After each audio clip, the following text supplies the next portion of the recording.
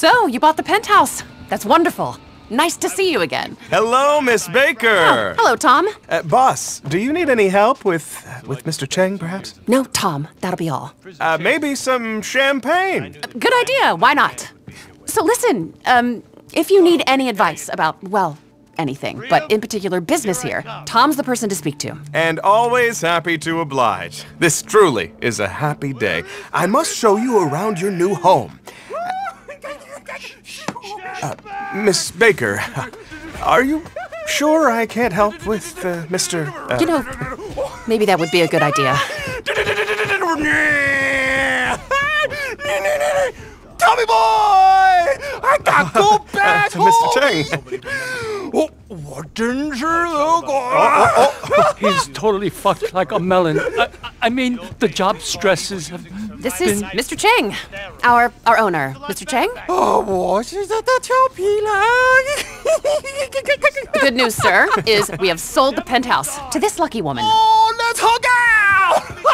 Oh, 爱你，我他妈爱死你啊！ Rehab has not worked out so well. His uncle, there's a lot of pressure.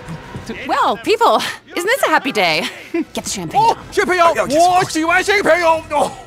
Mr. Cheng, I had another aggressive call from the Texans, from Avery Duggan. He said you've been pretty rude. The takeover is turning hostile. Let's have this champagne. With the karaoke machine!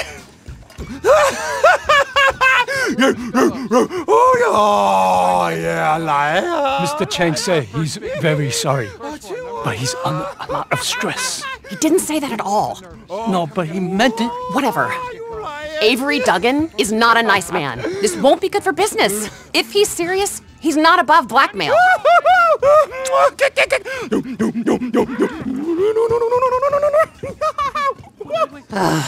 Jeez.